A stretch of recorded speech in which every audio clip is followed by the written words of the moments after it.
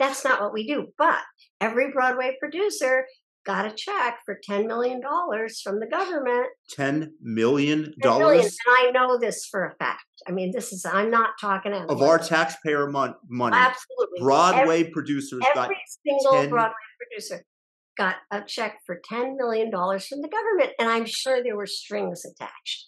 And I'm sure one of the strings was you have to enforce vaccine policy, because think about it. If you're a theater owner, now, of course, now you're closed for 2 years because the government has interfered with your right to do business. The government has said, hey, shut down and we'll give you $10 million.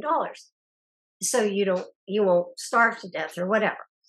And then you're allowed to open up and start again. Well, you probably want to sell as many tickets to as many people as you can, but you can't sell tickets to people who are unvaccinated. So you just took a whole swath of possible ticket buyers and you said, we're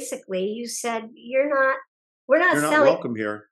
Yeah, we'll sell tickets to you, but we won't sell tickets to you. Now, restaurants. So the government basically bribed with our taxpayer money, Broadway producers to discriminate against the non-vaccinated. Absolutely, no question. I mean, they every single one got $10 million.